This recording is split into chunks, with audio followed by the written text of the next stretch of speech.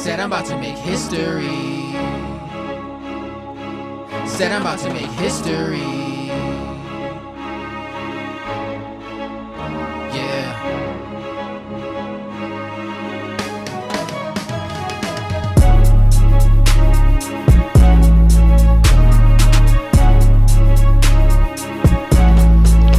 Alexander Lucius Twilight was born in the state of Vermont on September 23, 1795. He was the first African-American person known to have earned a bachelor's degree from an American college or university upon graduating Middlebury College in 1823.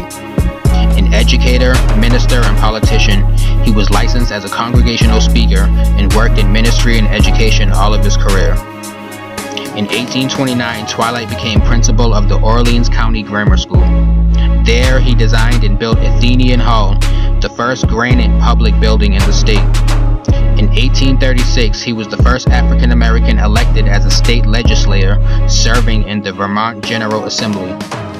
His house and Athenian Hall are included in the Brownington Village Historic District, listed on the National Register of Historic Places.